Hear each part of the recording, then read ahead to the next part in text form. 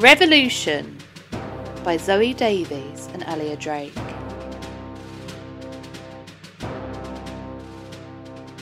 Chapter 1. Leonie. Cold and hunger. Out of the two, Leonie couldn't decide which was worse. Was it feeling the vicious stabs of damp cold knifing their way down to her bones, so that every joint ached and her very blood felt like it was freezing into shards of ice that had travelled around her body and pierced every vein? Or the crushing emptiness, which was the only thing filling her body and radiating from the very pit of her insides, from not having eaten for several days? Mamma said that it was because the harvests had been bad again this year, but Leonie wasn't sure if she could ever even remember a year when the harvest had been good. Certainly the financial crisis 3 years ago had hit hard, and things had been getting steadily worse.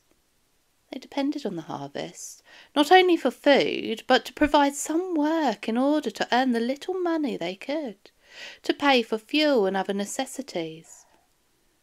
And of course the taxman still needed paying. That would never change. Leonie pulled the threadbare blanket even tighter around herself and huddled closer to her younger sisters and brothers. If they were lucky, Mamma might return with a cabbage that was past its best and so knocked down in price, or some stale bread that the bakery couldn't sell for full price. The water they could get from the well to make soup with, but it needed something to fill it out. Otherwise it was just boiled water. They'd finished the last rotten potato 2 days previous, and poor little Francis had only brought it back up again. He desperately needed to eat, although his fever was still raging, and Leonie was worried that it was already too late. They'd lost little Marie-Louise earlier in the year, and she wasn't sure her heart could take saying goodbye to another sibling so soon, especially when their deaths were so easily preventable if they could only get hold of some decent nutrition. Mamma finally returned after the sun had set. She looked tired and drawn, although Leonie wasn't sure if it was due more to exhaustion or stress. With 6 mouths to feed and little work to be found due to the bad harvest, the pressure was immense. It may have been easier if Papa was still here, but he hadn't been seen since he left to help fight the British in the Bourbon War, when France had allied with the Americans several years ago. The war had practically bankrupted the country, so her uncle Jean-Luc said, and directly contributed to the poverty that they were now suffering. Her father had never even seen his last son born, and Marie-Louise was still a baby when he left. Having a man in the house may have meant more income and less toil for her poor mamma, although, on second thoughts, he would have been another mouth to feed, so maybe not much help after all. "Let me help you, Mamma." Leonie shook her musings away and rushed over to her mother to help carry the basket into the room. She looked down and struggled to hide her disappointment at the tiny cabbage lying at the bottom. Its leaves were half eaten by pests, and the rest browned and curling. She just hoped it'd be enough to trick their bellies into thinking they were full. Maybe if she added too much salt, then the little ones would be thirstier and drink lots of water, so they'd fill their bellies quicker and with less. Her mamma collapsed onto the wooden bench and bent over, her cough racking her body as she pulled her scarf around her. The younger ones huddled together, searching for comfort and a degree of warmth to fight off the early spring chill.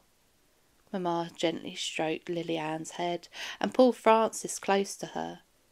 She sighed heavily after feeling the fierce heat emanating from his small body, and closing her eyes she shook her head in deep sorrowful thought.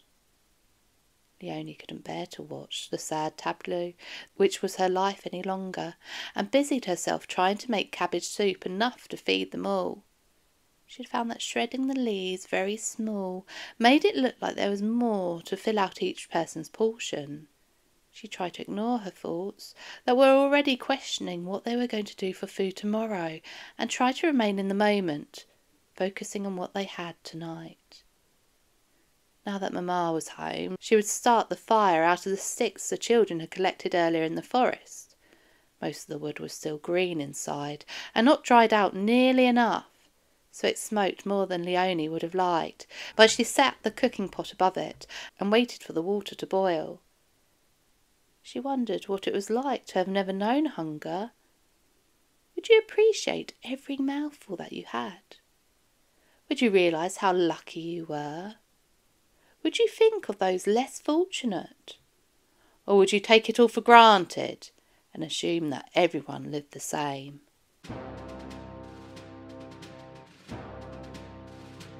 Chapter 2. Marie-Therese. Marie-Therese rested her chin on her fist, stared out the window and sighed. The weather was depressing. It was still pouring with rain, as it had all spring, which meant Marie-Therese was once again sequestered inside. Yes, of course, there were worse places to be confined than the Palace of Versailles, but Marie-Therese wasn't feeling very appreciative right now. She was bored and longed to stroll outside amongst the fountains, playing hide and seek with her ladies. She had once suggested that they went anyway, despite the weather, but it was met with such horror, almost as if she had suggested they strip down to their undergarments and danced in the rain, that she never suggested it again. What was she supposed to do, except sit quietly in pretty outfits, read the same suitable books, and eat the delicate but rich cakes her mother was so fond of? She was growing very plump, more than was befitting of a princess, and she was bored, oh, so very, very bored. She was sure she'd read every story in the library at least twice, and couldn't stand the thought of threading another needle for the pointless embroidery. She dreamed of being able to go out riding once more, joining her father on a hunt and showing off her own archery skills. She turned to listen to her ladies moaning once again about the emerging middle class or the bourgeoisie, the newly established social class who had made a lot of money through business dealings and felt that gave them the right to live the same lavish lifestyles as the nobility they catered to. It's not right! They parade their money around in front of us, showing off how much they are profiting from us, with trade we can have no part of. It's against the laws of nature, that's what it is. I don't understand why the king has allowed it to go on for so long. They're only third estate. Third estate! But Madame Fromage has double the number of dresses I have. They're putting us all to shame. But what happens to us if they gain more and more offices at court? Before long we will be overrun with riff-raff. And then what happens? What will become of us when they realise that they hold both money and power? Ladies, ladies, come now, you're scaring the princess. The king in his anointed wisdom has increased the prices of the offices once again. They're either become unaffordable to these people, or we will profit from their sales. Marie-Therese felt annoyed at others speaking for her. She had listened to enough of her father's discussions on the ideas of enlightenment to not feel as threatened by the bourgeoisie as others. Really, what extra power could they believe themselves to have just because of a new rung in the social hierarchy?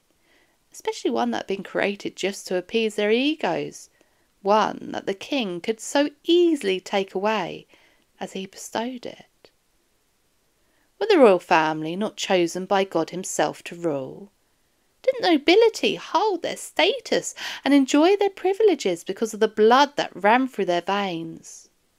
No amount of money could change the nature of who they were and where they really stood within the natural order.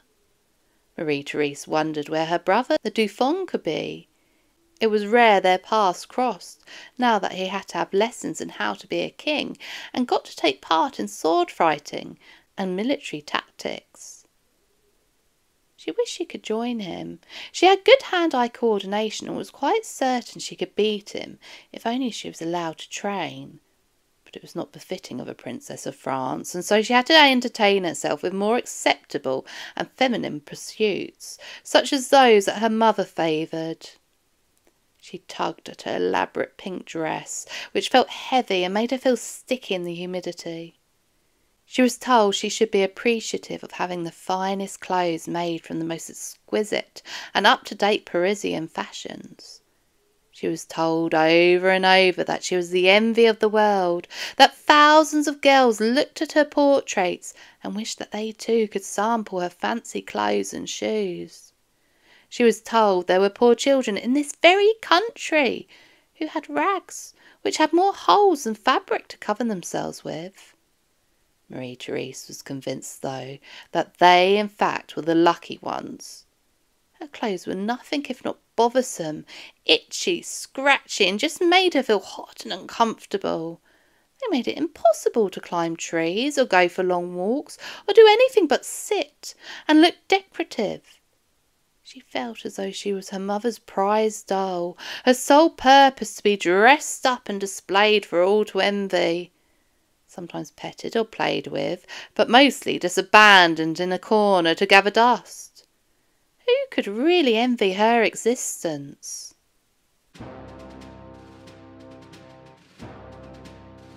Chapter 3. Leonie. "It's happened! They've actually done it!" Leonie's uncle Jean-Luc burst into the house and did a little jig. "You're getting wet mud on the floor!" shrieked Leonie's mamma, batting at Jean-Luc with her cleaning rag, trying to get him to stay still before he caused any more damage. "Who's done what, uncle?" asked Leonie, trying to hide her amusement, unsure whether to laugh at her uncle and risk angering mamma further. "The Third Estate deputies have defied the king." This he spat on the floor in disgust at the mere mention of King Louis XVI, "and have declared themselves a National Assembly." Mamma gasped and clutched her hands to her mouth, her face a mask of fear. Leonie looked back and forth between her mamma and uncle, not really comprehending what her uncle had said or why it had caused mamma so much shock. "I don't understand. What does that mean, and how does it affect us so much that you're dancing in our kitchen?" Leonie was very confused. "Oh, Leonie!" Her uncle looked at her with twinkling eyes. "You're more than old enough to know the politics of your country and your circumstances." "The king," he said with contempt, and spat again on the clean floor. His sister flinched. "The king," he repeated, "keeps this country divided. He stays above it all and lets the first and second estates feed off us workers of the third estate like scavengers picking at a carcass. They're exempt from his taxes, even though they have the money. He only taxes those who have nothing, not those who do nothing. The first estate are the clergy, the so-called men of God and his church, who add to our hardships by issuing additional taxes. Of course they don't call it that. They say it's a tithe, payable to God, but still their bellies grow fat as ours disappear. The second estate are the nobility. These favoured by the king and given titles and land they can pass down to their children. Most are pigs with their noses in the troughs, but a few are sympathetic to us. So we are the third estate? Asked Leonie tentatively. Yes, ma chérie, we are the third estate. We are the workers, the backbone of this land, the mechanism that keeps it running. We have given our power away for too long, and now we are taking it back. His face glowed with triumph and zeal. Celeste buried her face in her hands, crying out in fear. Jean-Luc, hush! Do not say these things so openly! Uncle Jean-Luc burst out laughing at the sound of Mamma's muffled voice and pulled her hands away from her face, gripping them tightly in his excitement. This is a good thing, Celeste. It means we finally have representation for our needs, our wants. The ruling classes refuse to grant us equal votes, so we will take them. The National Assembly will create a whole new constitution. Mamma wrenched her right hand away and quickly made the sign of a cross from her forehead to her chest and then left to right across both shoulders. It's not natural, Jean-Luc. They are going against the will of God, she whispered, starting to shake and look over at her children as if to make sure no dark cloud was forming around them. Not natural. Not natural.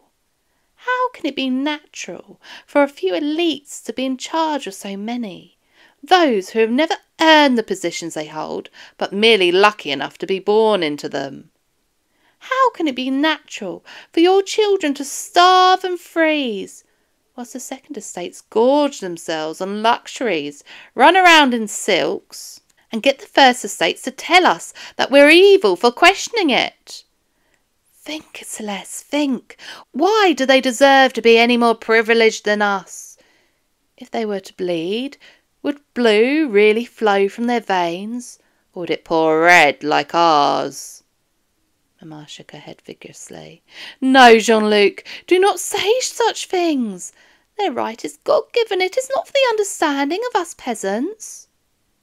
Jean-Luc gave an elaborate shrug of his shoulders, knowing he could not convince his sister of his beliefs, and rather than seeing what she said as true, was sure the evidence of the coming days, weeks and months ahead would produce evidence and proof that what he was saying was achievable. He pulled a package from his pocket and placed it gently on the table. I brought some willow bark for Francis. Hopefully this will break his fever. But how did you ever afford it, Jean-Luc? Mamma questioned, her eyes slightly narrowing. Uncle Jean-Luc briefly looked at the children, then back at Mamma. It's better not to ask. Use it, Celeste, and pray it makes Francis better. With that he turned around and moved swiftly out the door, not caring that it slammed behind him.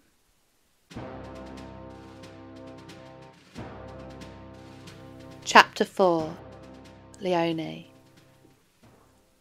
Mamma sighed and turned to Leonie. Fetch some wood from outside, the driest you can find. Henri, go and collect some water from the well. Mamma set to making the fire as warm as she could. This would not only help Francis sweat and hopefully release the poisons building up in his body, but also boil the water with the willow bark inside. Once the mixture was cooled, she tried spooning it into Francis's mouth, but he had only moaned pitifully and barely opened his cracked lips to allow the fluid to trickle in. His eyes, dark like Papa's, remained firmly shut. That night Leonie and her brothers and sisters took turns running to the creek, the best place for the coolest water, with their leaky tin bucket. Returning to Mamma, they watched as she dipped strips of fabric and placed them gently all over Francis's frail body. He was growing hotter and hotter, so that within minutes of placing a new strip, the fabric quickly turned warm, all the cold replaced by heat. The younger ones grew tired, tripping over their own feet in the dark, and Leonie was worried they may fall into the creek and be lost. So she sent them to bed, insisting that she could carry enough by herself. Leonie was exhausted. She'd lost count of the number of trips back and forth she'd made. The sky was beginning to lighten, the blacks and greys turning into shades of blues and purples. The birds started stretching their wings and trilling in order to prepare for welcoming the new day. As she pushed open the door, she stopped. The air within the house had changed. Her mamma slumped forward with her head in her hands, and on hearing the door turned her tear-streaked face towards Leonie and gently shook her head, her eyes as misty as the foggy dawn. Leonie let the bucket fall to the floor, the water seeping into the wood like tears into a handkerchief. She ran to the cot where Francis lay and saw that his red-flushed cheeks were already turning grey. She threw herself over his body and sobbed. Her poor poor baby brother. Francis was gone. She felt her mamma pull her back and draw her in towards her, heart to broken heart. She clung to her mother and felt both their bodies shake with mingled cries of despair and pain that burst out from the very depths of her, consuming her whole being and burying her in the emotions she hadn't felt since her papa had left. Their cheeks pressed together. She didn't know where her tears ended and her mother's began. So entwined was their outpouring of grief. On hearing the cries, the others awoke and ran into the room, clutching onto the mamma and sister, joining in the wails of loss that would alert the village that yet another child had surrendered to the poverty, another body buried in the earth, with nothing to show that they ever breathed, laughed and dreamed, except a wooden cross made from sticks, found in the forest.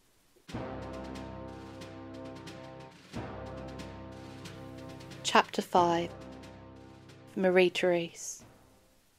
Marie-Therese watched as the palace servants raced around, setting up the ballroom and making the preparations for another one of her mother's grand parties. Her father was never as excited for the social events and would rather be in his private quarters, playing with his locks and keys.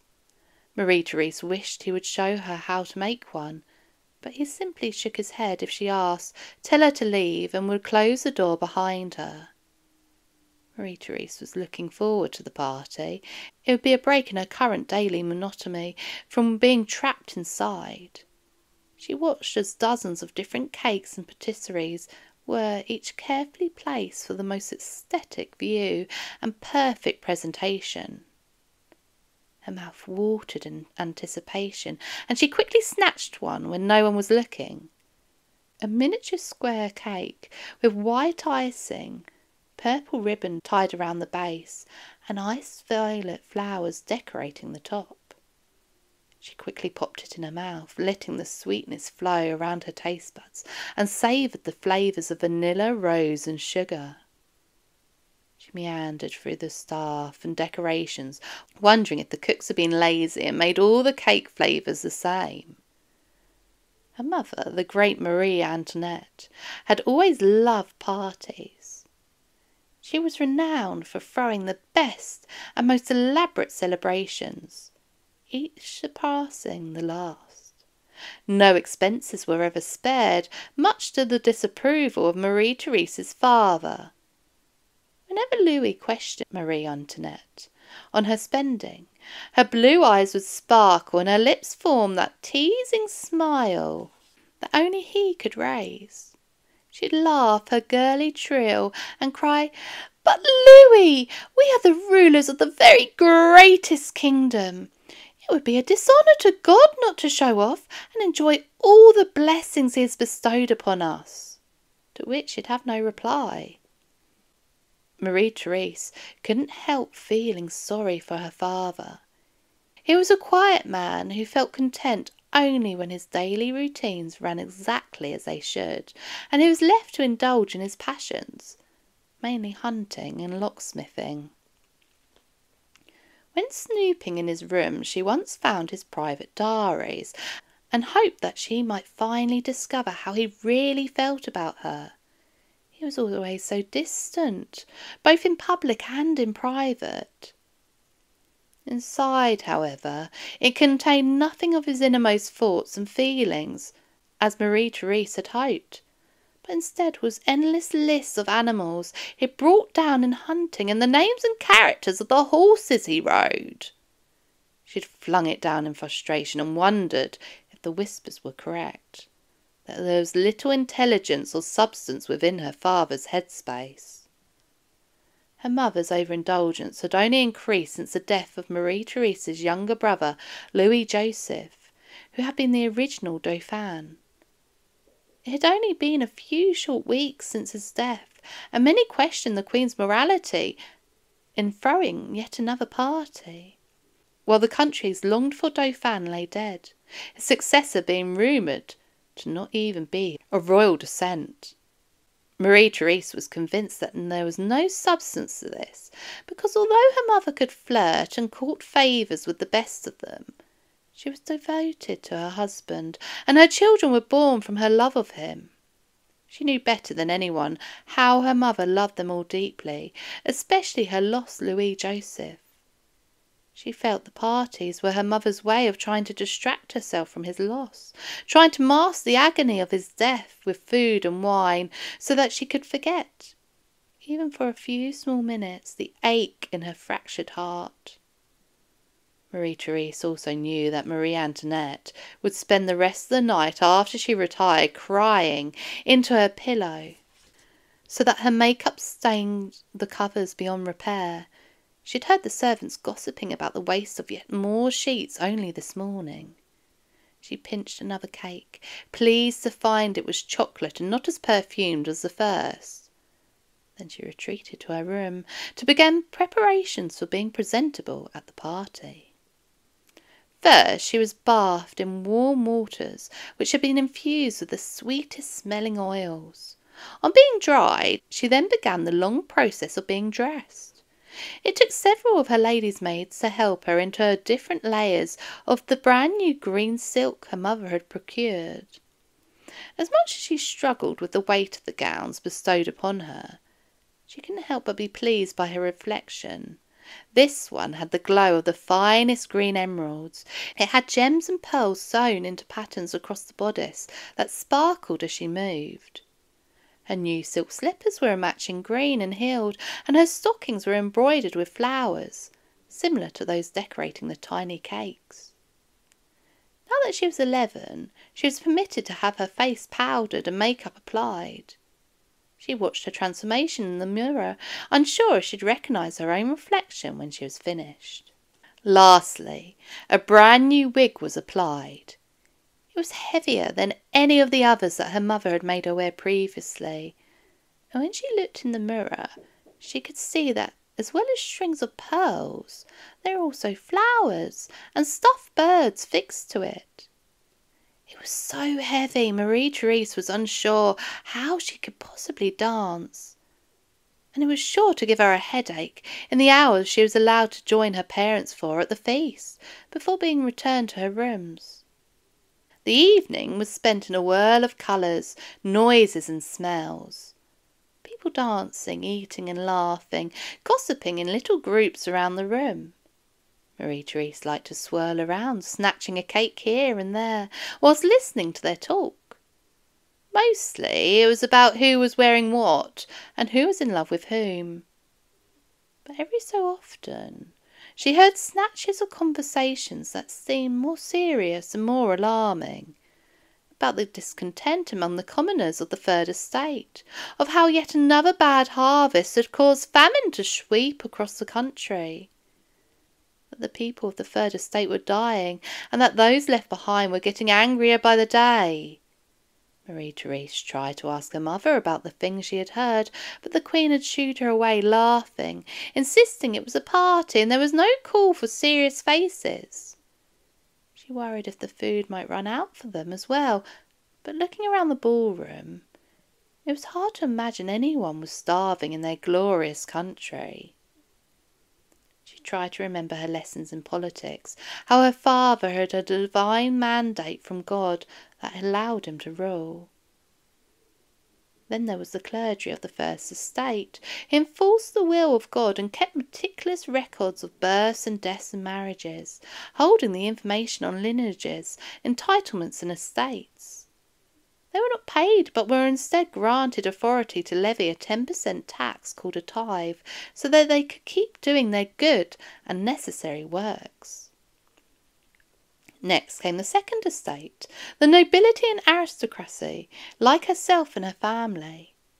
Only they could hold positions of authority in government and in the church.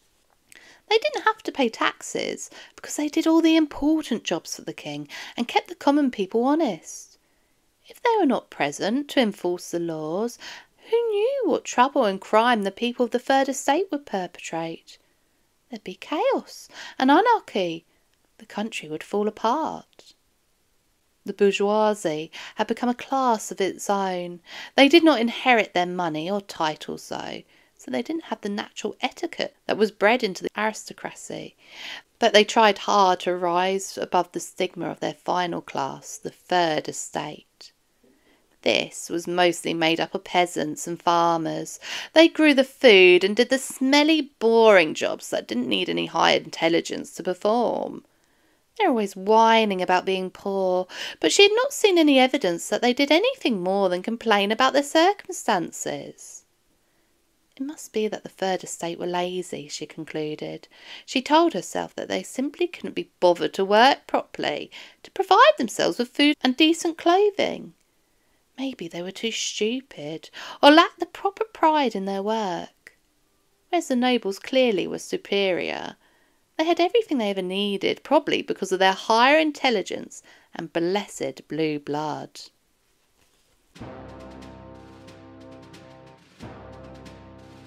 Chapter 6.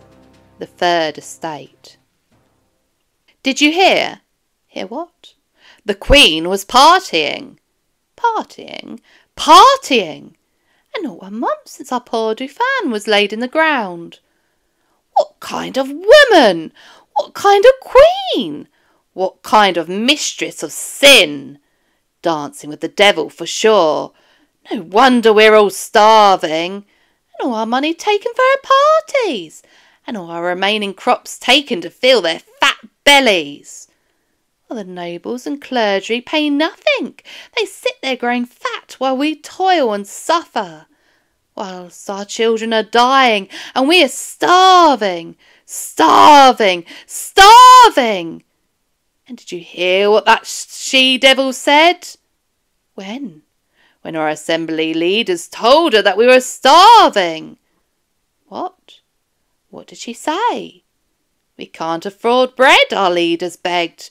It's true, it's true. So what did she say? Let them eat cake. Let them eat cake. Let them eat cake. The evil. She is pure evil. She doesn't deserve it. She doesn't deserve to be queen. Why do any of them deserve it? Why do any of them deserve to lord over us? Us who work every day of the year. Us who break our backs to put cakes on their table when we can't even afford stale bread. What did they ever do except grow fat in their laziness on the backs of our efforts? I say down with them. Down with them? Down with them! We all say down with them! Down with them! Down with them! We all say down with them and their gluttonous ways. No more lords. No more taxes. No more estates. We can rule ourselves. We don't need them. They depend on us. They don't do anything except party and play games. What would they do if we all just stopped? I say down with them, the lot of them! Down with them! Down with them!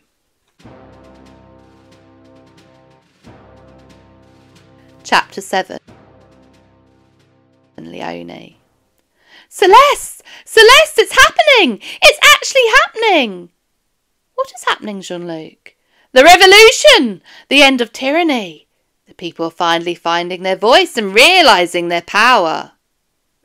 Mamma gasped and rushed to the window to see if anyone was near and could overhear. What are you saying, Jean-Luc? This is treason! You'd have us all arrested! Jean-Luc laughed a loud, full laugh that seemed to rise from the very depths of his belly. He echoed out from there, and the sound bouncing off his empty stomach walls. Not any more, Celeste. The king has gone a step too far this time. The members of the royal court have been calling for the dismissal of the finance minister for some time, you know. Well, 2 days ago the king actually granted their idiotic request and dismissed Monsieur Jacques Necker. Can you believe that is the thanks he's been given for pulling this country out of the financial crisis those elite hedonists have caused with their own excesses? He was one of the few who was for the people on our side. Well, we're taking control before they try and arrest the members of the National Assembly, and soon it will be them that has to answer to us. Are you coming?" "Coming where?" "To the Bastille. We're going to take it, destroy their power and control." "Why the Bastille? You said yourself it's already scheduled for demolition." "Because it's a symbol of our oppression for over 100 years. All our despotic kings have used it to keep us in line," he replied, his voice quavering with excitement. "So are you going to join us?" "No, of course not. Oh, Jean-Luc, speak sense. How can we take the Bastille? They have guns, they have cannons. We're just people, ordinary people." Jean-Luc bent down and kissed Mamma on the head. He reached into his pocket and pulled out a cloth in red, white and blue, which he pinned to his breast. "This is really it, Celeste. Everything is going to change. Life is going to be good. Just you wait and see." He reached the door and waved at them before running into the street to join a growing crowd marching along the street towards the Bastille.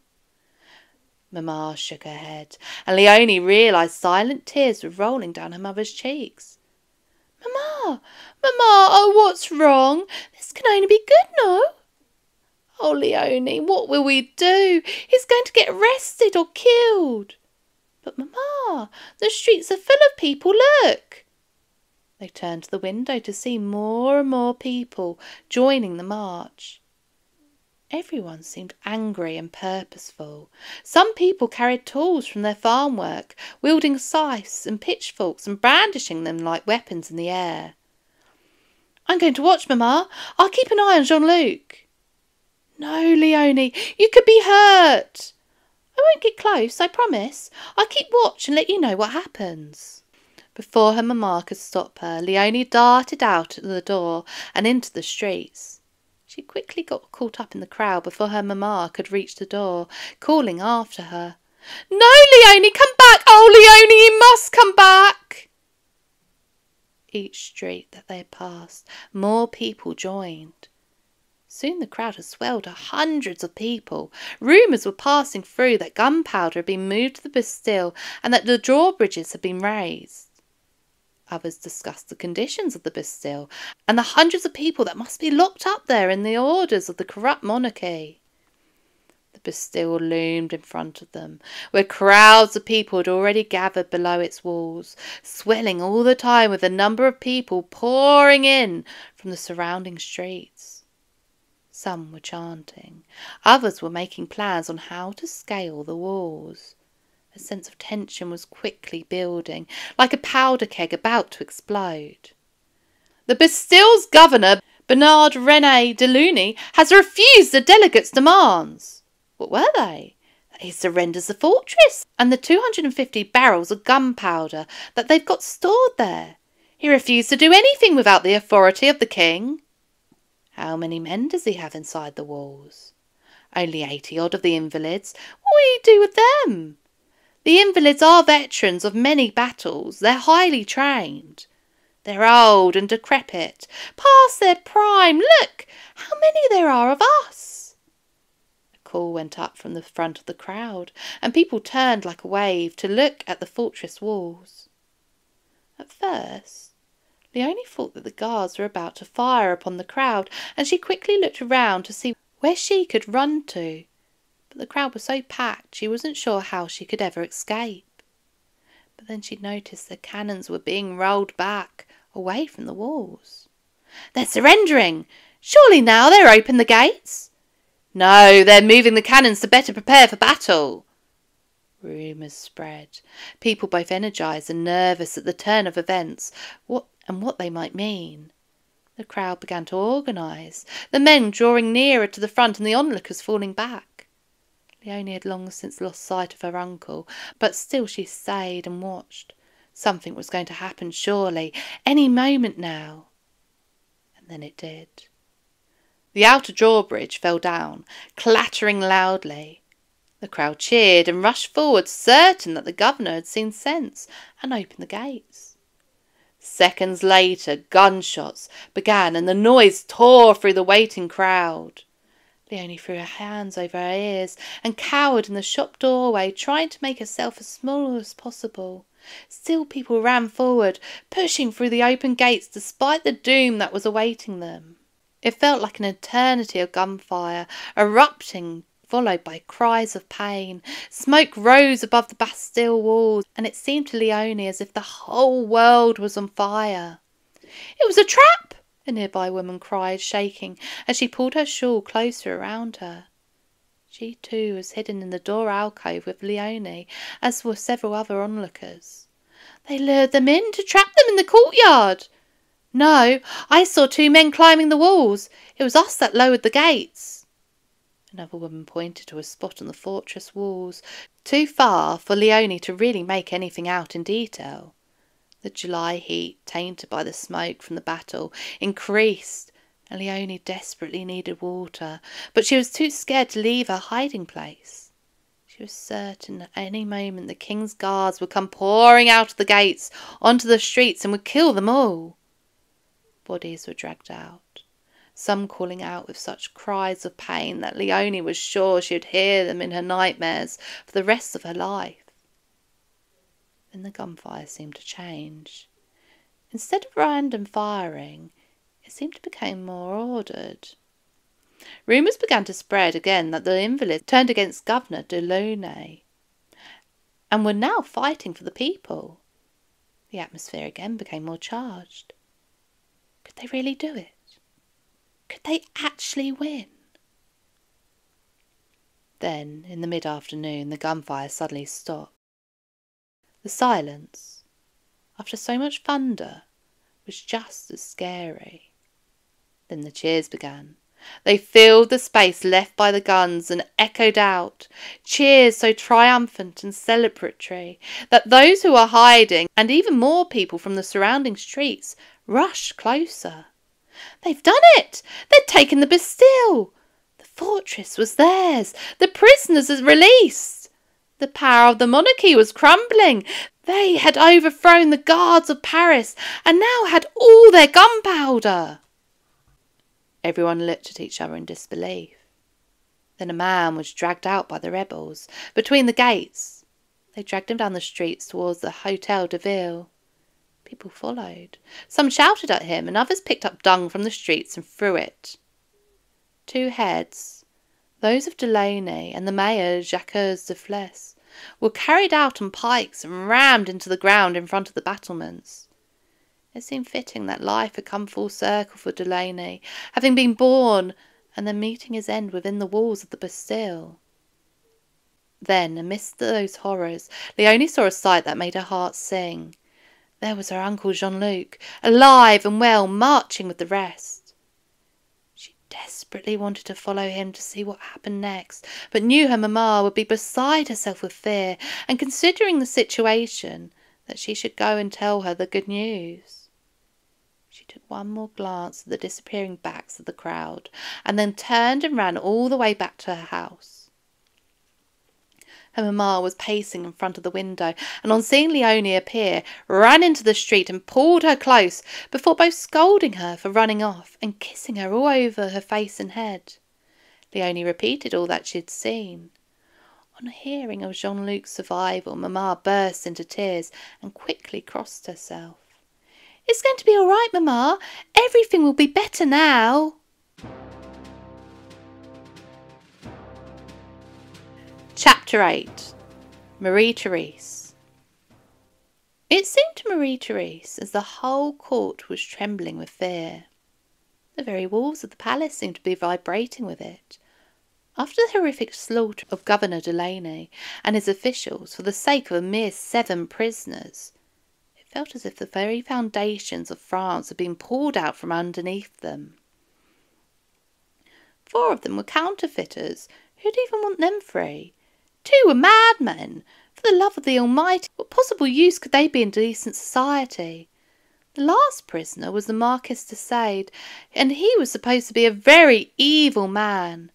Yet they blamed her lovely gentle father, who had only their best interests at heart. that the peasants could turn on those more privileged than themselves, and that God allowed it to happen, shook to the very core everything the nobles believed to be true of the natural order. The one person who appeared to believe that nothing had changed, that everything would be fine, was her father. Marie-Therese knew that the court were growing more and more frustrated with him and his indecision to do anything to stop the rebels or punish them. All he did was tell everyone that this was now the period of enlightenment, and that he would be the first fully enlightened king. He seemed to fully believe that he could share power with the rebels, and that they in turn would still respect him as king. He called Monsieur Necker back to try and appease the assembly, as he continued with his flip-flopping about what to do. The government's stand also seemed to be to do nothing. The whole country seemed to be holding a collective breath, waiting to see what the National Assembly had ordained to be the new legislation, which they'd all have to follow. Time passed. Still no one seemed quite sure who was in charge or what they wanted. The Third Estate remained intent that they wanted change, but no one seemed to know, nor could they agree exactly what that change was or how to make it happen. The aristocracy became restless. Riots and uprisings continued across the country. The peasants refused to pay their taxes and refused to hand over their dues to the privileged. The upper estate's control became even shakier, and no one seemed sure how to enforce the power when the whole country seemed unified in their defiance. How do you punish 96% of the population? More time passed. Maybe it'd be okay. Maybe this would become the new normal. Her mother continued with her parties. Her father continued with his hunting and making keys. Her brother continued in his training and preparations for becoming the next king. Yet Marie-Therese couldn't shake the unsettling feeling that something was coming, that the worst had not yet happened. And then she heard the banging of the drums, the stamps of thousands of marching feet thundering up the road, the calls of anger, bringing certain death, was coming closer and closer.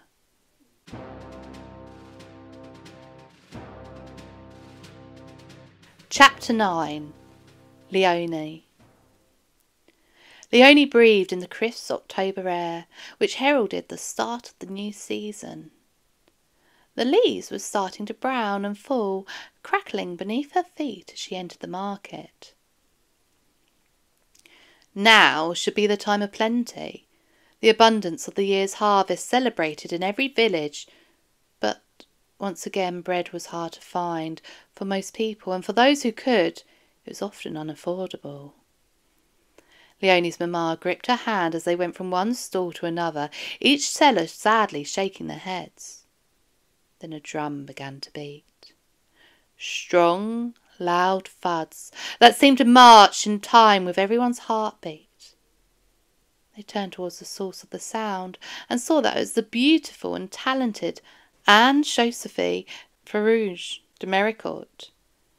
She was a member of the National Assembly, a known singer and an orator, who used her amazing voice to decry her opinions loudly, and was sympathetic to the commoners' cause in general, and particularly with the vanquishers of the Bastille.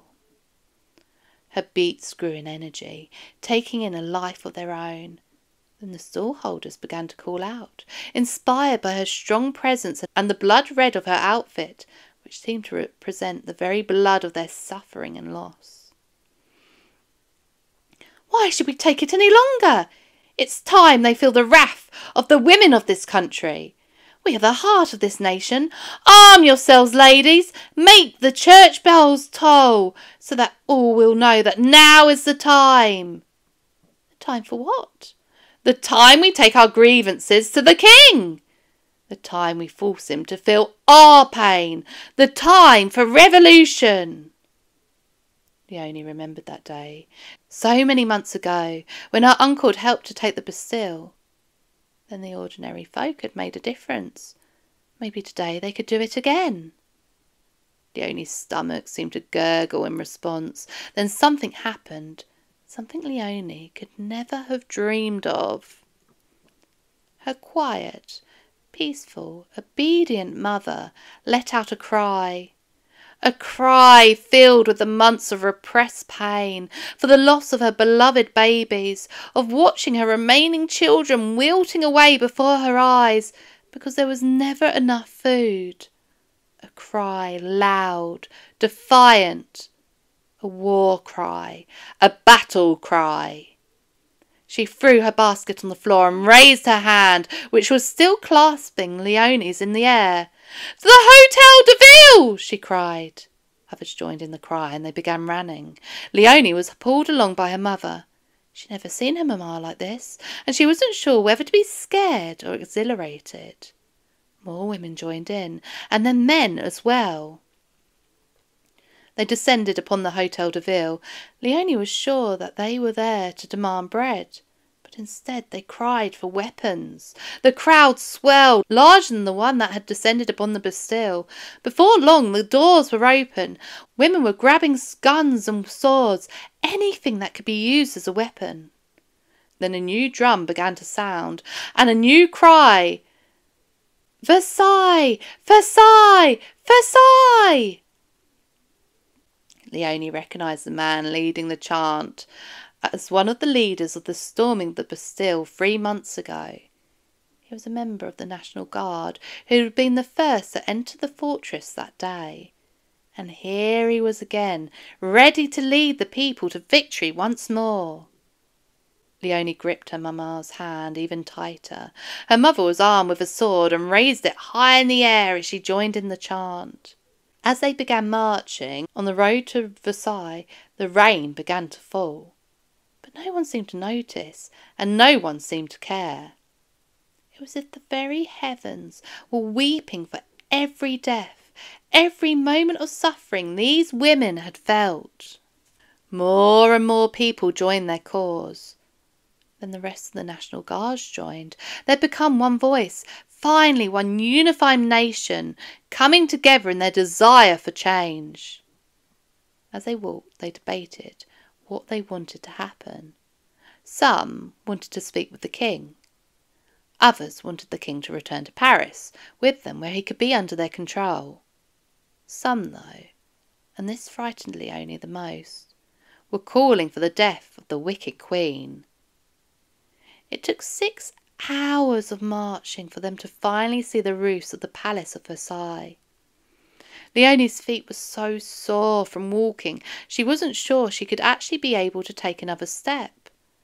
Only the desire to see what was going to happen next, to be part of this important moment of history, kept her placing one foot in front of the other. They were met by the assembly, and it was only as they reached their halls that the women allowed themselves to collapse and rest. Debates were held over what to do next.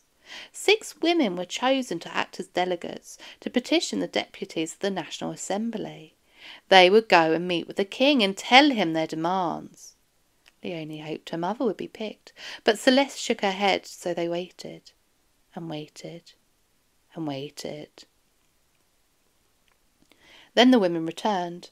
They exclaimed gleefully that the king had assured them that he would open his very own royal stores to share with them the food he owned. They felt that they had made him listen, and things would finally change. As the rain began once again to fall, hammering against the ceiling of the hall, the group seemed to split into 2. Those who felt their needs had been listened to and met, and those who felt the king had misled and subdued the women and would definitely renegade on their deal. The first, easily satisfied group left and began their long walk home. Leonie was sure that they would join them, but her mother shook her head decidedly. "We didn't walk all this way for a few scraps of bread from the king's table," she said, with a proud toss of her head. Leonie settled back down to wait. Others began to parade around the gardens of the palace. Guards withdrew further back to one end of the park, but As they talked with the protesters, more and more began to agree with their cause and came to stand by their side. Leonie must have fallen asleep as she felt herself gently shaken awake by her mother. "Something's happening! Quick, wake up, my sweet girl!" Leonie yawned and sat up. The sun was starting to rise, announcing the arrival of morning. Lots of the crowd were sleeping, but many were stirring, aware of a commotion occurring by the palace. Running over, another woman shouted out, "We've found an unguarded gate! We can enter the palace and bring that witch to account!"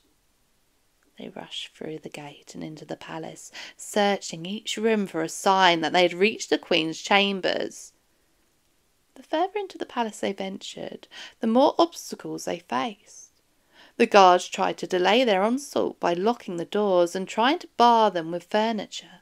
However, the group's numbers were just too large a force to keep contained.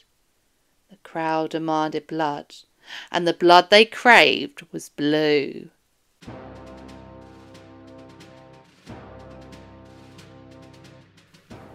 Chapter 10. Marie-Therese. "They're in the palace!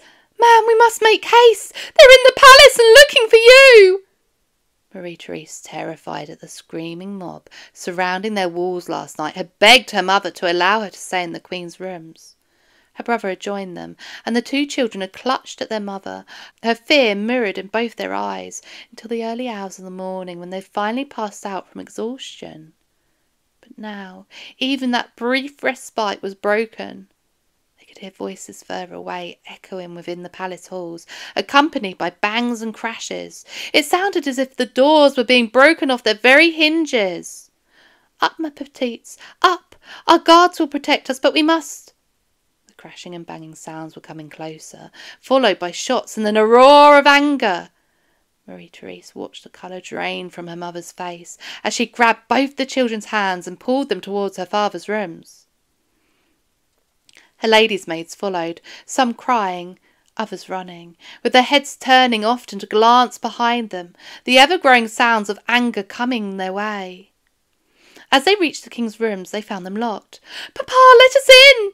begged Marie-Therese and her brother, all of them banging on the doors. They shouted and they banged as loud as they could, hammering, hammering, hammering, but there was no response. Marie-Therese couldn't breathe. Panic swirled in her chest as the mob grew closer. Then, finally, a miracle. The door swung open and her father and his guards stood there wild-eyed. They ushered the women and children into the room and slammed the doors, locking and barring them. Blessed silence. Marie-Therese turned to look at her mother in confusion. Where was the mob? Where was the noise? A knock at the door and a reassurance came in the form of Paris's Commander-in-Chief and hero of the American War of Independence, the Marquis de Lafayette. "It's okay now, Majesties. The mob is back outside," came his soothing tones. They turned in hushed voices. Marie-Therese strained her ears in an attempt to hear what was being said, but it was impossible over the cries of her brother, who trembled in their nanny's arms. Then de Lafayette drew her father to the balcony. "Papa, no!" Marie-Therese cried. They were animals, monsters. They had weapons and would surely kill her gentle papa. "I must, Marie-Therese, to protect you, your mother and your brother, and in fact the whole nation. It is my duty as king." He squared his shoulders and held his head high, but Marie-Therese could see his hands trembling. Incredibly, as King Louis and de Lafayette stepped tentatively onto the balcony, it wasn't the sound of guns that greeted them, but cheers. Actual cheers from the previously braying mob. And then, "Vive le Roi! Long live the King!" over and over. From where they sat, Marie-Therese could hear her father promising that he would return to Paris. This was met with more cheers. The ice that had frozen over Marie-Therese's heart started to crack and fall. Maybe it would all be okay yet. As her father returned back to the room, a new call went out. The crowd were now calling for her mother. King Louis turned to smile at his beautiful Marie, and then de la Fête encouraged her to go with him onto the balcony and to bring the children. "Let France see their future," he encouraged. With shaking legs and feeling as if she was going to be sick, they stepped out onto the balcony. As soon as the crowd saw them, the atmosphere changed. What had been a celebratory mood suddenly reflected the sky, filled with grey-black clouds that threatened the very air around them. It seemed the crowd felt very differently about their queen than they did their king. "Send the Dauphin and Princess back inside!" screamed the crowd. As the guards pulled her back, Marie-Therese saw multiple members of the mob raise their guns and level them at her mother's chest. "Mamma! Mamma!" screamed Marie-Therese, as she was pulled further away from the window and the threat of the crowd. But Marie Antoinette stood there proudly. She was every inch a queen, staring at the crowd. As it began to quieten, de la Fayette knelt before her and kissed her hand. Then it happened. First one voice, then two, then multiple, shouting a cheer they hadn't heard for a long time. "Vive la Reine! Long live the Queen!" The nightmare was broken. Marie-Therese buried her face into the skirts of one of her mother's ladies and sobbed, letting out all the fear and anguish that she had been carrying since this whole nightmare had begun. Several hours later, the royal carriage was ready. Marie-Therese joined her parents and brother as the train set off. They were surrounded by guards, but also tens of thousands of people, all marching back to Paris. Marie-Therese tried to pretend it was a royal procession. She could almost fool herself into thinking it was, with the jubilant shouts and food being passed around. That was, of course, if you ignored the glares of the hatred being sent their way every time Marie-Therese peeked through the carriage's curtains. That, and the heads on spikes being carried like flags, heads of the unfortunate guards who had fallen victim to the mob, was trying to protect Marie-Therese and her family. Her papa sat slumped. He kept muttering to himself that things would never be the same again. After what had seemed like such a strong show of courage from him this morning, Marie-Therese struggled to see him brought so low.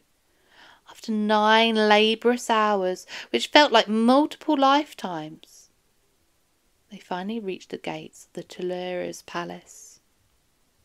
Marie-Therese had not been there before and was shocked and horrified to see that their new accommodations looked more like a prison in ruins than a palace. As they entered the halls, a guard rushed forward. "What are your orders now, sir?"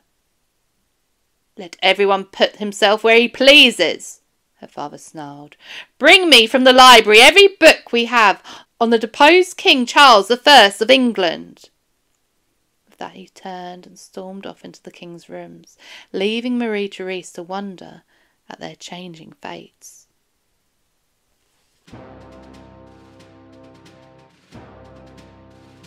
Chapter 11. Leonie. Life continued much as before. The women who took part in the march were heralded as heroes and often cheered as mothers of the nation. But it didn't seem to make much difference in their daily lives that Leonie could see. Uncle Jean-Luc often came to the house to moan to Mamma that a satisfactory constitution still hadn't been agreed upon. Many of the king's deputies had refused to return to the city, leaving him stranded in what must seem like a sea of enemies. But any time Leonie started to feel sorry for him, she thought of her lost brother Francis, and then her heart hardened again. It was said that the royal family complained of being prisoners, trapped within the Tuileries Palace. Leonie would grow angry on hearing this. How could they complain about living in a giant palace, with their every want met and never knowing desperate hunger or freezing cold? The seasons passed, and then the years. More and more of the king's supporters fled abroad, facing exile rather than answering for their actions against the people. was said that the Queen was making more and more of the decisions, that the King refused to lead the country. It felt like the country would forever be stuck in this political limbo, where no one really had a say in what happened or made decisions. It was then that everything changed.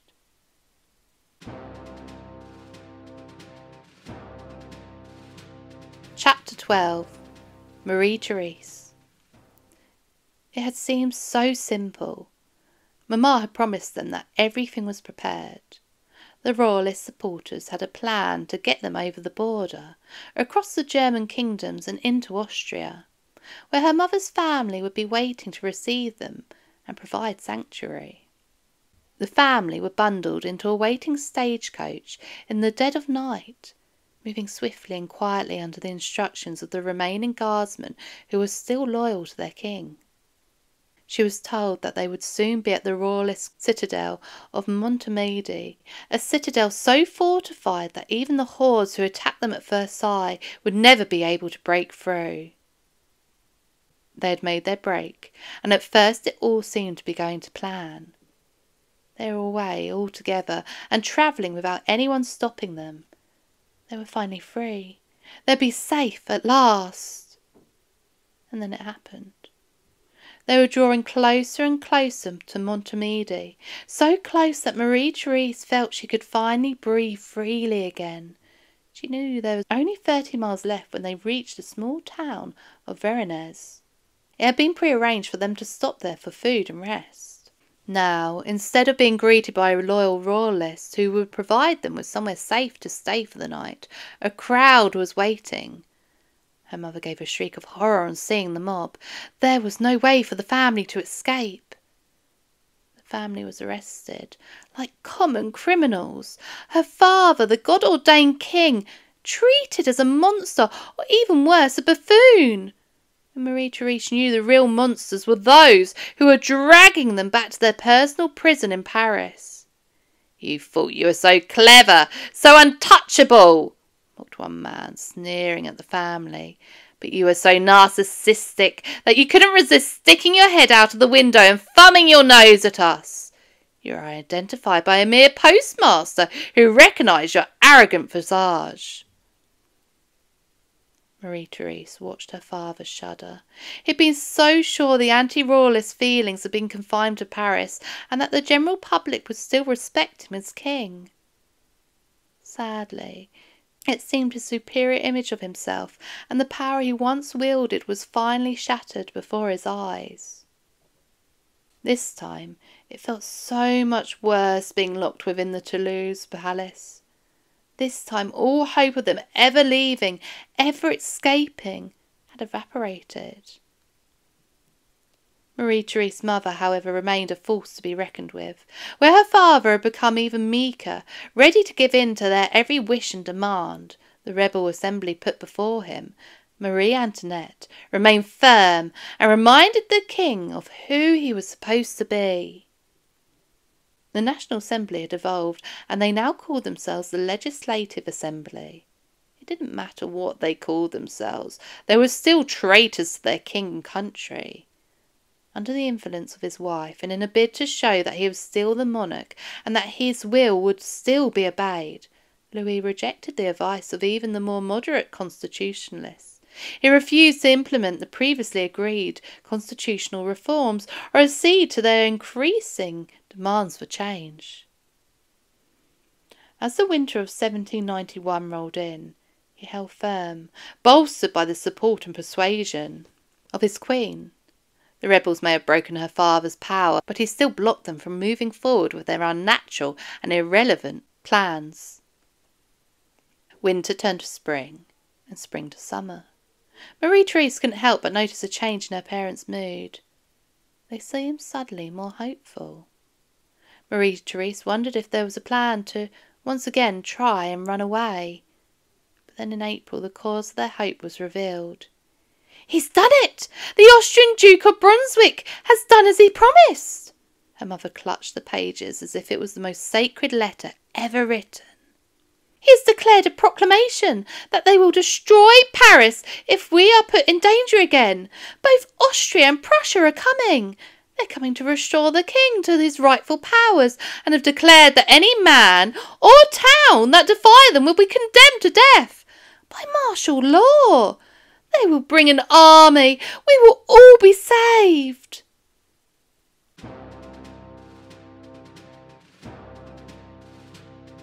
Chapter 13. Leone.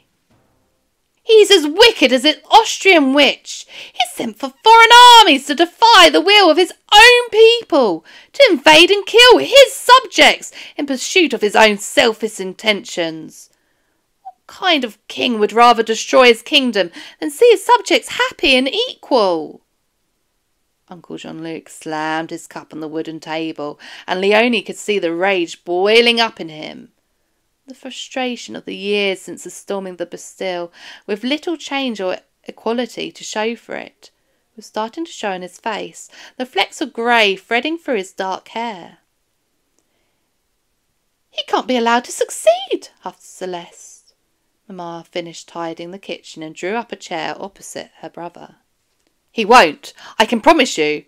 Robespierre will see to that. There is another protest planned for tomorrow. We're going to storm the Toulouse Palace. He will answer for his refusal to support the Constitution." "What time do we leave?" Leone excitedly ran to grab her shoes. "No, not this time, Leone. It won't be safe."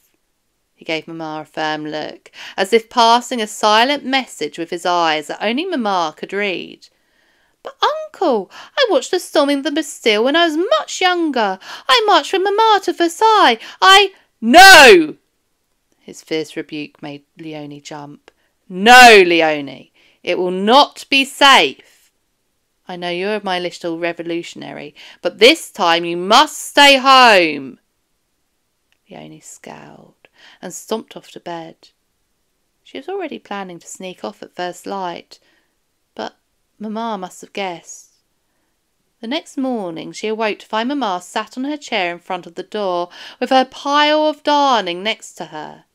To earn extra money Mamma had taken to fixing other people's torn clothes. She had the neatest stitches, transforming rags to new-looking garments once again. Fast as she was, Leone knew her pile would take her the best part of the day. Mamma would not be going anywhere. "You can start the breakfast, Leone, as you're up so early." She gave Leone a stern look, telling her she knew of all her intentions. Leone spent the day feeling like a trapped animal caught in a hunter's trap. Agitation ran through her veins. She needed to know what was happening. How could Mamma not desire to know? Finally, late into the night, long after the sun had set, and most people would be asleep, there was a banging on the door. Mamma pushed her sewing onto a pile on the floor, and quickly pushed her chair to the side to throw open the door. Uncle Jean-Luc stood there wild-eyed. "We did it, Celeste! We took the palace!" "You have the king?" Jean-Luc spat onto the floor. "No, he and his cursed family escaped. They're hiding out at the Legislative Assembly, but we've flushed them out like the trapped rats that they are." A shiver went down Leone's spine. She couldn't help it. She knew the princess was spoilt, indulged, fattened on the profits of the labours and sorrows of the poor. But she was also the same age as Leone, just 14 years old. And Leone couldn't help but imagine being trapped and surrounded by an angry mob baying for her family's blood. It took 3 days before the family were finally captured. Leone couldn't imagine the terror that the princess must have felt, listening to the shouts growing closer and closer before surrounding them. She woke up in the middle of the night, her heart racing, having dreamt that it was her that was trapped and awaiting capture. The king was stripped of his powers by the Legislative Assembly, who claimed it was a temporary suspension. He was then officially arrested and moved to the Temple Keep, to be imprisoned there whilst the Queen and the Dauphin and the Princess were kept at the palace under house arrest. But then 6 days later, Jean-Luc brought news that even Leone couldn't understand. The Queen and her children have also been arrested and moved to Temple Keep." "But, uncle, they're just children. Why are they being sent to jail?" Jean-Luc shrugged. He felt little empathy for a couple of spoilt brats, but Leonie was beginning to have her doubts over how they were being treated. "It's for their own good," he said gruffly, and made it clear he didn't want to discuss them any further.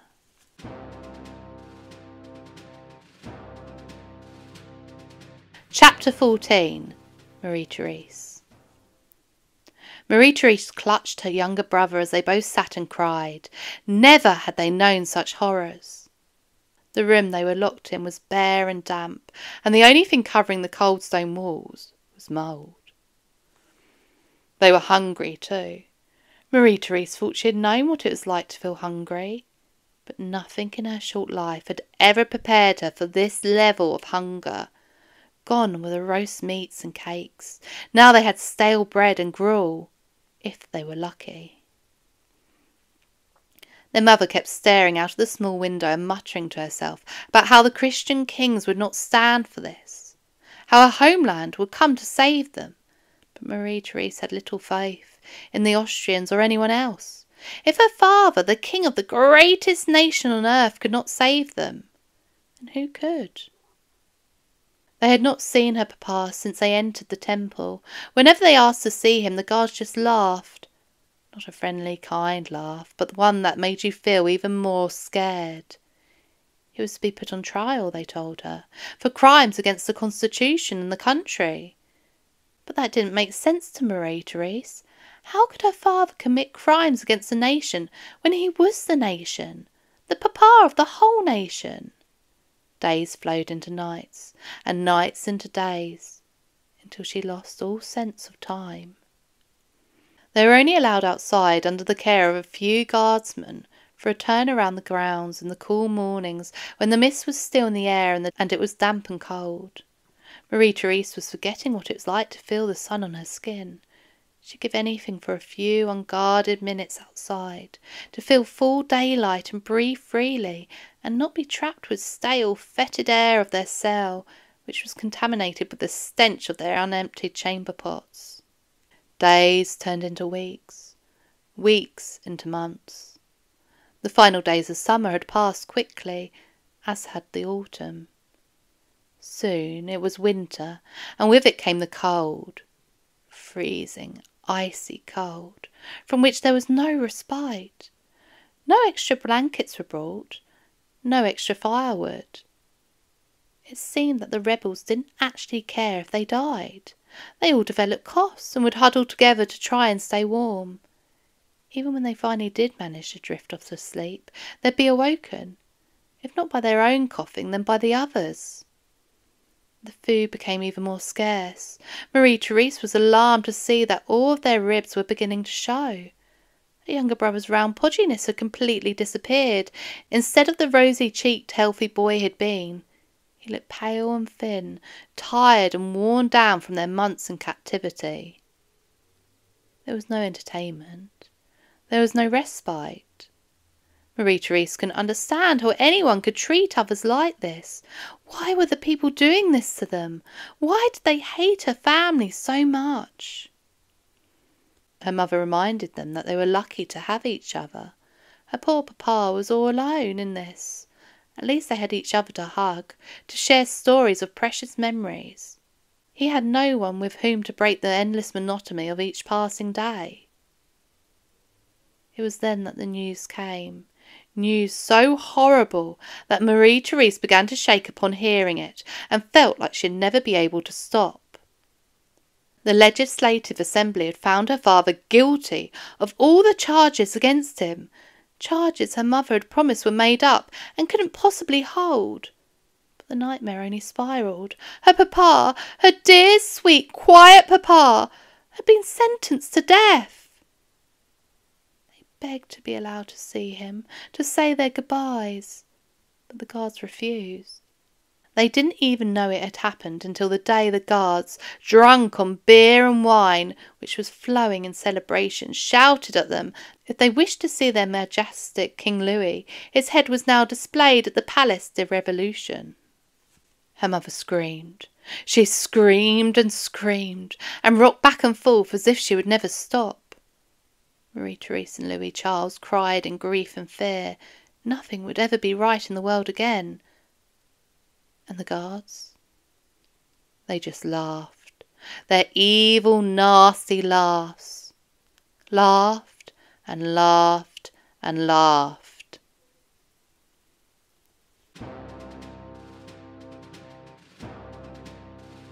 Chapter 15.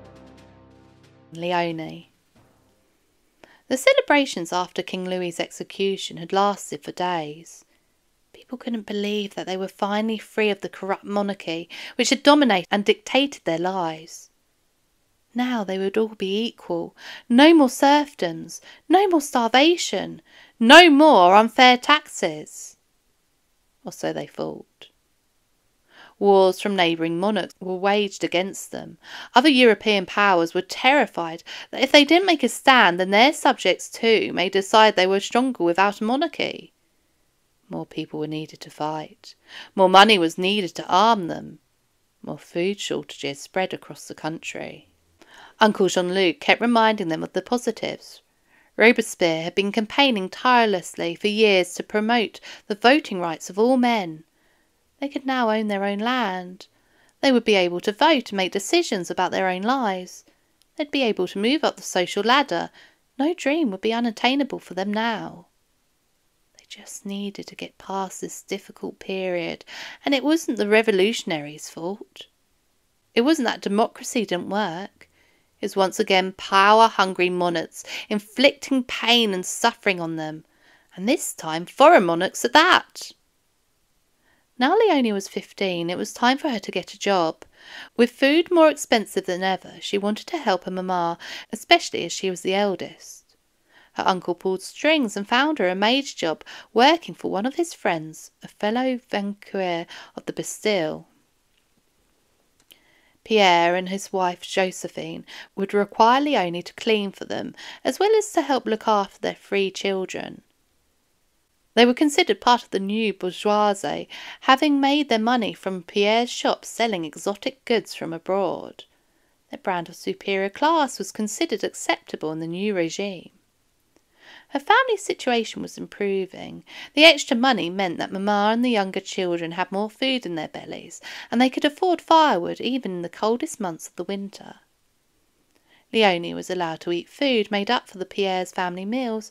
She now tried delicacies she'd never even dreamed existed. At first the rich foods upset her stomach, and she wondered why anyone would eat them. But over time she got used to them, and now looked forward to each meal with eager anticipation. The children were easy, as having helped Mamma with her brothers and sisters all her life, Leonie was confident in how to look after them. She often told them stories of the marches she'd been on, although she avoided some of the more gruesome details. She proudly wore her red, white and blue cockade, as did most people in the marketplace and streets. Every so often people would fire rifles in the air, which was met with good-natured cheers. They were free and life was good. Occasionally Leonie's mind would wander to the princess locked in the temple, but she found it easier and easier to dismiss the idea of her suffering. She was sure that as a princess she was probably still being kept in a custom to which she was used to, and if not, well then, maybe she could get a taste of what Leonie and her family had suffered for years. Pierre hosted many political and theological discussions with his friends in his parlour.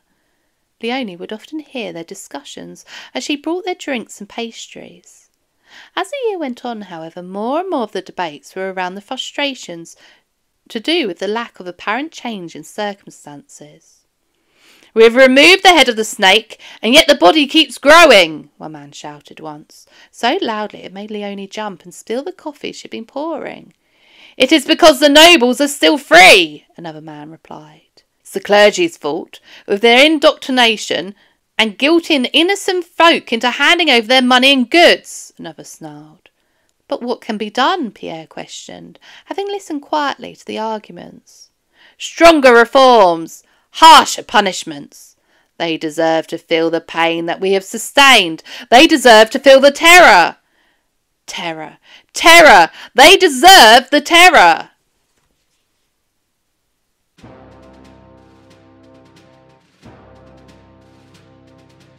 Chapter 16. Marie-Therese. Hand the boy over, now! No, monsieur, no! The man, surrounded by guards, strode further into the room. The air was close, and the stench from the chamber pot stronger than ever, due to the hot, sticky July heat, from which there was no respite. The windows did not open, and no air flowed through the room, except when the guards would briefly open the doors. The man gagged and pulled a handkerchief to cover his nose. You were told we would be called if you did not have him up and dressed. You have had ample time to say your farewells. It is the revolutionaries' belief that the boy is not safe in your care. Not safe? Not safe?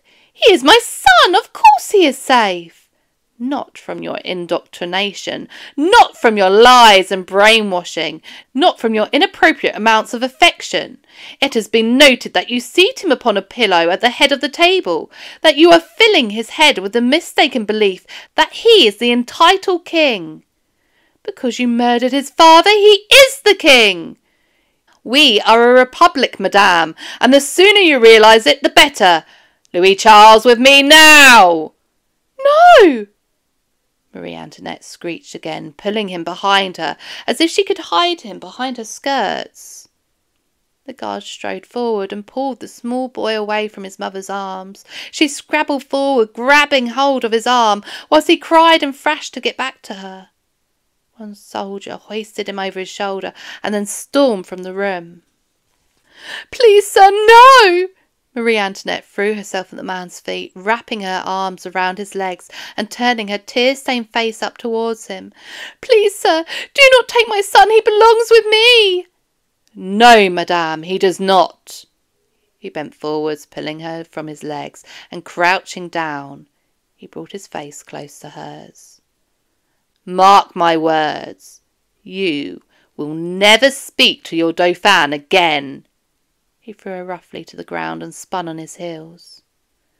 Marie-Therese could take no more.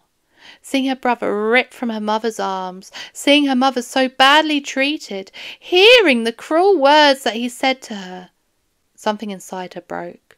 She ran towards him, screaming, Monster! Monster! and went to bang her fists against his chest. 2 more guards stepped forward, each catching an arm. They held her back as the man exited the room, and then pushed her roughly towards her mother, as they too left, slamming the door behind them. They could hear poor Louis Charles's cries echoing down the corridor as he was carried further and further away from them. It couldn't be true. He was just 9 years old. How could they keep him apart and isolated? Her aunt, the Princess Elizabeth of France, who was also in prison with them in their cold, barren room, gathered both Marie Antoinette and Marie-Therese to her. Together they cried for the loss of Louis Charles, for the loss of Louis XVI, and for the loss of their freedom, their hopes and dreams. They wept through the night. Each day brought new sorrows and worsening treatment. There was no respect, no decency, and no respite. Each day they went up the narrow winding stairs to the top of their tower room, where there was a small window from which they could sometimes catch a glimpse of Louis Charles. Marie Antoinette would stand sometimes for hours just to see him pass by for a few seconds. She begged daily to at least speak with Louis Charles again, but they were told he was being re-educated and no longer wished to see them. She stopped asking when they began to bring him past the window dressed in red bonnets and singing anti-monarchy, pro-revolutionary songs for the ultimate humiliation. The summer passed and September arrived. The noise within the jail intensified. More and more people were filling the rooms. When they asked what was happening, they were told it was time for their lot to feel the terror. Marie-Therese had felt nothing but terror for years. Wails and screams filled their days and nights. At times Marie-Therese wondered if the whole of France was locked up in the temple with them. Then, in October, Marie-Therese's world fell apart. Her mother, her remaining rock and family, was taken away. She was to stand trial, and Marie-Therese no longer believed it would be fair. After the murder of her papa, how could she hope that her mamma would be freed? She scratched a desperate message into the stone of the walls of the temple room, so that the generations who came after would know her pain. Marie-Therese Charlotte is the most unhappy person in the world. She can obtain no news of her mother, nor be reunited to her, although she has asked 1,000 times. Live, my good mother, whom I love well, but of whom I can hear no tidings. Oh, my Father, watch over me from heaven above. Oh, my God, forgive those who have made my parents suffer.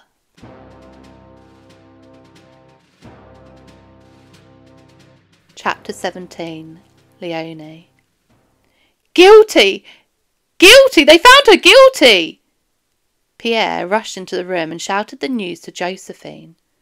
Leonie had been polishing the silver and turned as he spoke. Josephine gasped and clutched her hands to her mouth. Come, they're going to execute her today. We should go now if we want to watch. Sir, may I come too? Leonie remembered the glimpse of the haughty face she saw staring from the royal carriage window all those years ago on the march back to Paris. She couldn't imagine how anyone could dare to execute such a woman. She was so regal, so sure of herself. Of course, but we must leave now. They joined the crowds, who were swarming towards the Place de Revolution, where the large guillotine now stood.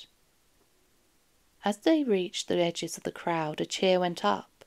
A cart rumbled down the streets, with the woman who had once been their queen contained inside. Once the cart stopped, she quietly stood, her head held high. She left the cart and moved towards the stage where the guillotine stood.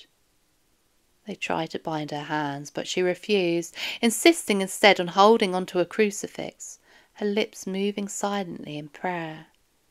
When the end came, it was quick. The executioner lifted her head into the air, and a cheer rose from the crowd. Leonie wanted to block out the horror and see the gruesome and terrible sight, but she couldn't tear her eyes away. She was shocked as people began surging forward, dipping their handkerchiefs into the blood spilling onto the floor.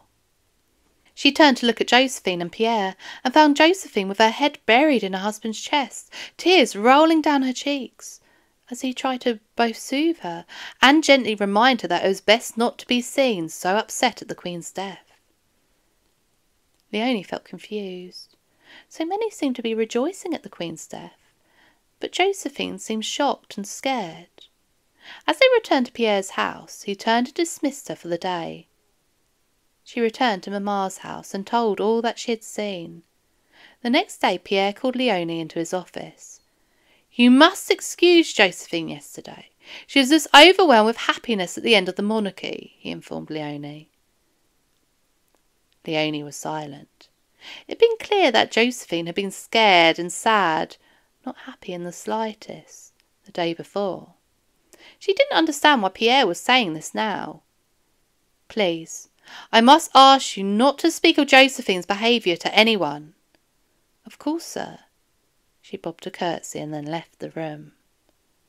She was confused at first and didn't understand Josephine's reaction or the lies Pierre was telling her about it, but soon things became clearer for Leonie. Rumours started spreading of arrests and mass imprisonments, first from the nobles and clergy, but quickly more and more ordinary people were being arrested. Anyone believed to be enemies of the revolution were being rounded up and locked away. Anyone who spoke up against this insane practice were themselves imprisoned. Even members of the assembly who had worked so hard for the freedom of all were not safe. On Christmas Eve, the journalist and politician Camille Desmoulins tried to distance himself from the extreme and radical events, standing up to Robespierre and telling him, You want to remove all your enemies by means of the guillotine. Has there ever been such folly? Could you make a single man perish on the scaffold without making 10 enemies for yourself from his friends and family? I think quite differently from those who tell you that the terror must remain the order of the day. Of course, he was imprisoned and sentenced for execution soon after that. Then the mass executions began. Each day the bells tolled, announcing more and more deaths. Jean-Luc had been admiring at first, declaring that France was cleansing itself so that they could finally move forward with the revolutionary changes. But over time, even Jean-Luc's faith became shaky. More and more arrests, more and more executions. Everyone began to second-guess their every word and action. Could anything they say be mistaken for anti-revolutionary sentiment? Could a joke they made years ago now be taken as evidence that they were enemies of the state? Léonie now understood Pierre's fear, that people who witnessed Josephine's reaction to Marie Antoinette's death may believe that she held sympathy for the Queen, that she disapproved of her execution, that she too was an enemy of the state. Léonie was concerned too, not just because she would lose her position and fancy food and extra money if Josephine was arrested, but for the safety of Josephine herself. Pierre seemed quieter and quieter in the political debates held in the house. People were no longer sure what they should or shouldn't support or believe. The wrong line of thinking could lead to you losing your head.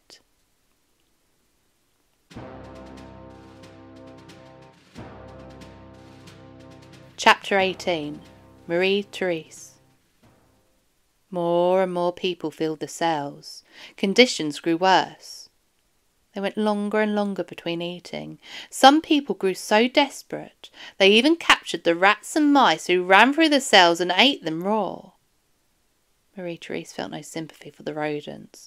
Everyone was covered in bites and scars from where the vermin attacked them at night.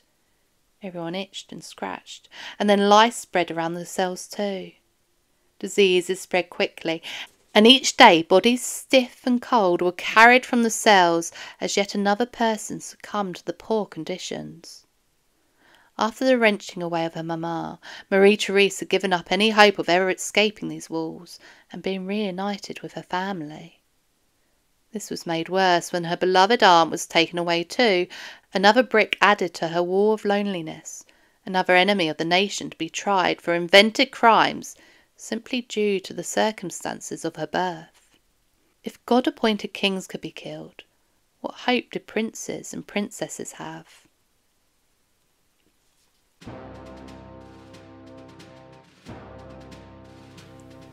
Chapter 19. Léonie.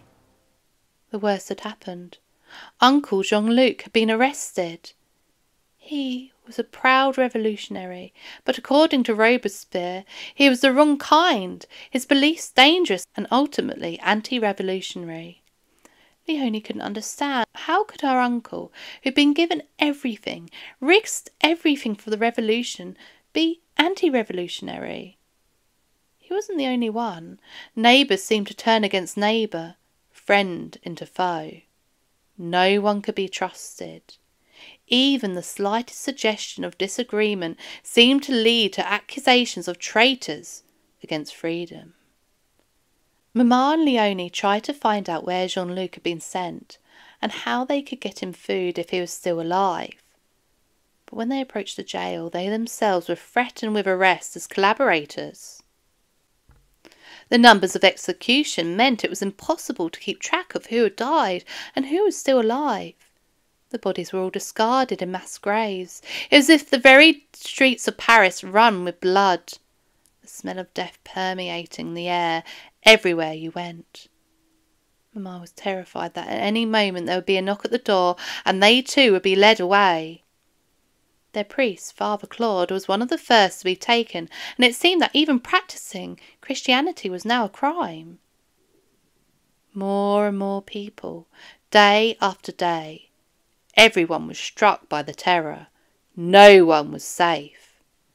The terror filled every citizen's waking moment and haunted everyone's dreams. This came as no surprise when Leonie arrived at Pierre's home to find it empty. They'd been taken in the night, the children with them. Leonie didn't know if she'd ever see them again, and afraid that if she did, it meant she too had been arrested. And then, when it seemed as though Robespierre would not stop until every single Parisian's head was on a spike, he himself was arrested. The very next day, the orchestra of the terror, the cause of so many deaths, was himself killed by guillotine, suffering the same fate to which he had condemned so many. The newspapers reported that people were throwing themselves into each other's arms and crying, "The tyrant is no more!" Now, with his demise, there came an end to the terror. People were pardoned and released from prison. Family members were finally returning home, scarred and traumatized from their sojourn into hell, but alive. One evening there was a quiet knock at the door. Mamma rushed to see who it was, crying with delight as Jean-Luc staggered into the room. He was covered in dirt, his hair and beard matted with months of grime. He was almost skeletal, as grey as a corpse, only his ragged breathing giving away the fact that he was still alive. Hunched over, he looked 20 years older than when they last saw him, what seemed like a lifetime before. It was a week before he said a word, communicating only with shakes and nods of his head. But once he started talking, it was like a dam had broken. He couldn't stop unburdening himself of all the horrors he'd lived through in the prisons. Mamma said that he'd need a lot of love and care, but that the old Jean-Luc was still in there. Leonie was unsure. He seemed so changed, so haunted. She couldn't quite believe that this shadow of an uncle would ever be replaced with the solid and dynamic man he once was. Pierre and Josephine never did return. Josephine and the children had fallen ill in prison. First the youngest had died, and then one by one the rest had succumbed.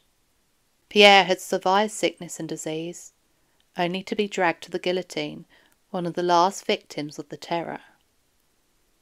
Mamma said that they would all need time, rest and care to heal.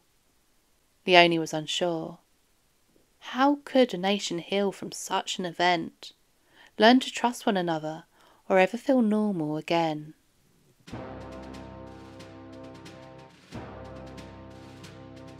Chapter 20. Marie-Therese. The prisons had emptied. Slowly, slowly, the noises quietened. Those who had been crammed into the room alongside Marie-Therese were pardoned and released. This was not to be the fate for Marie-Therese. Still she remained locked within these cold stone walls. Then, one summer's day, an unnatural quiet fell around the prison. Marie-Therese knew something was badly wrong. She knew at any moment the guards would come and gleefully pass her another message that would further shatter her heart. Now here they were, and here it was. Marie-Therese sat numbly. She no longer had any more tears to cry. All her tears had been spent. She was sure she was already a ghost herself, just a shell of a body with no more emotions, no more hopes or dreams. After the guards left, she silently lay on her side and faced the wall. Surely soon her time would come, and when it did, she would gladly welcome it. What was left for her here, except slowly starving until she simply faded into nothing? She carried for all this time the secret hope, deep, deep down inside of her, that her mamma was all right, that the Austrians would pull strings to get them and Louis Charles released into their care. But now that belief too was gone. What would they do? Why would they go to the trouble for just her, a mere girl, now that Louise Charles was dead? Yet it was when all hope was lost, when winter had come round again, a cold winter Marie-Therese was sure would be the end of her, and that she would succumb to the tuberculosis that had robbed her of both her brothers. That's when it happened. The guards arrived on the eve of her 16th birthday. This was the moment she thought she was preparing for, when they'd drag her before a court for her own trial. But instead she was informed she was being released. Their parting gift was to inform her that, of all her family, she alone had survived. So after 3 years held in the depths of hell, after losing her mother, her father, her aunt and her brother, she was finally free. Things moved quickly from there. Within a month she was saying goodbye to France. After everything that had happened and all that it had taken from her, Marie-Therese was certain she would never want to return. At any moment she was sure a crowd would surge forward, declaring there had been a mistake, and drag her back to her permanent incarceration. Even when she reached Austria, even after she was reassured by family members, none of whom she had ever met, that she was safe, even after she was cleaned and dressed once again in the finest dresses, she didn't feel safe. Every night she expected to hear the screams of a mob coming to get her, and would wake trembling and heart racing in the dark room. Candlelight on the palace walls terrified her, as she imagined it was the flickering flames of the torches carried by the horde. She dreamt frequently of her mamma, her papa, her brother, that they were back at the palace of Versailles, boating on the lake, riding on her father's horses, watching fireworks at the end of one of her mother's parties. Each morning she woke with fresh tears on her face, and wished that she would once more hold each one of them close. If only she could, she would never ever let them go. But slowly, slowly, she found her to smile again. One day she even startled herself when she laughed out loud, a sound she thought her body had forgotten to make. She began to find joy in the small things again, the feel of the sun on her upturned face, especially would never grow old. She made sure she walked outside every single day, regardless of the weather. The feeling of being trapped inside was unbearable. Then one day, 3 years after her arrival in Austria, she was informed that she was to be married. Her husband-to-be was her cousin, Duke Louis Anton.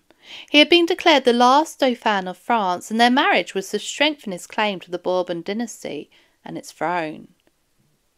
She was once again thrown into the forefront of the French people's minds. She knew it was her responsibility to marry Louis, and to continue the family line.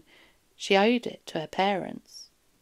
She'd do her duty, like the good princess of France that she was, even if she felt that if she never heard the word France again, she'd be happier than any man could ever make her. She'd think of her dear mamma, a stranger in a strange land, who wore her dignity like one of her beautiful dresses, and she would survive.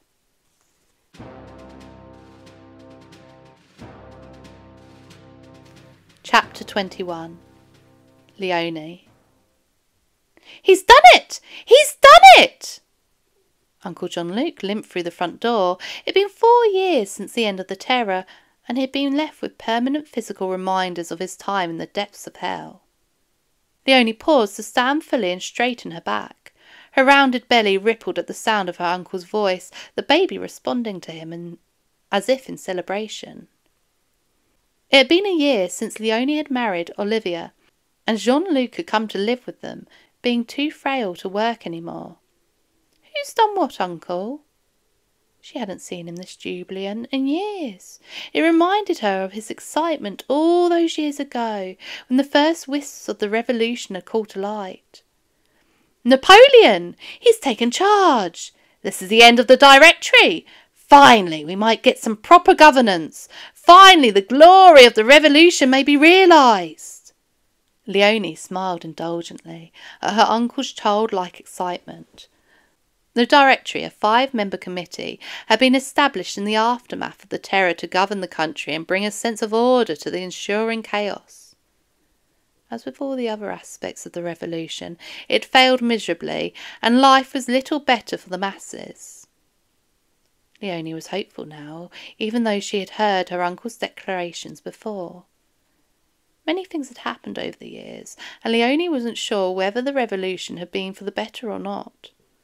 Food was still scarce, taxes were still high, Wars were being fought and people were recovering from the trauma of the terror. Some things had changed, however. They did now have a little more equality and more rights to a better life. Surely that was something. Rubbing her expanding belly and wondering what future her child may face, she had to hope that Napoleon would be the answer to the problems France faced.